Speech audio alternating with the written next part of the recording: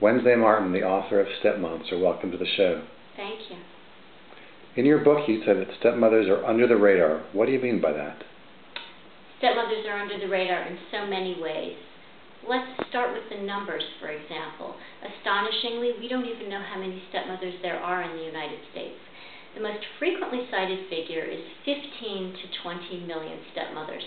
However, experts agree that number is likely very low. And that's because of the way the U.S. Census counts stepfamilies. What they say is you're a step-parent if you live full-time with your stepchild. Now, we know that mom is overwhelmingly likely to get custody after a divorce. So what ends up happening is that stepmothers are undercounted, while stepfathers who live full-time with their stepchildren more often are counted.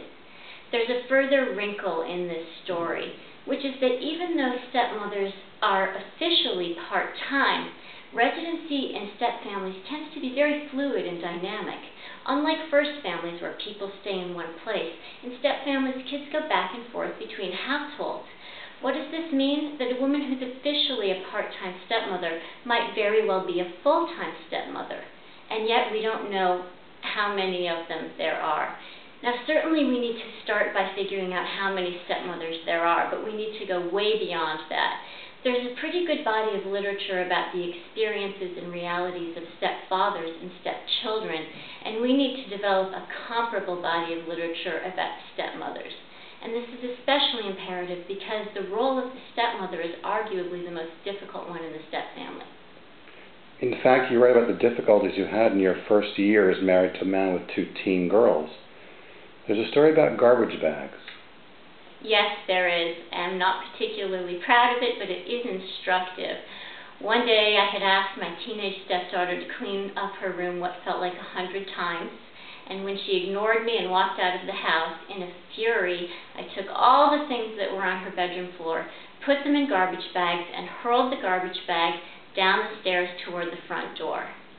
Now, I wasn't proud of myself, and in fact, I was consumed with self-recrimination and self-hatred the second I did it. I've since learned that this is a really typical story.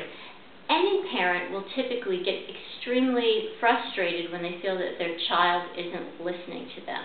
But for the stepmother, it's a different story. Here's what's different about it. First of all, a mother will say, "I had a bad day, but we'll get over this." For a stepmother, the bond between her and her stepchild is much more fragile. It's newer and it's more insecure. So when there's a rough patch, it feels even rougher.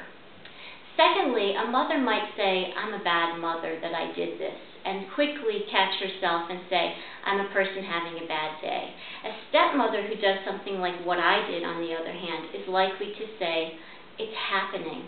I've become a wicked stepmother. I promised that I would never do this, that this would never happen to me, and now here I am a stepmonster."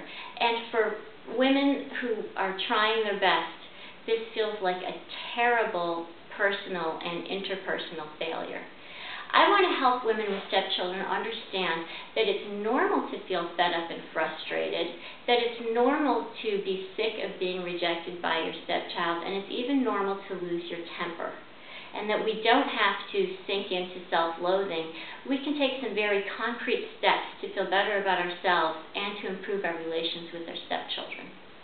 Wednesday Martin, thank you for coming. Thank you for having me.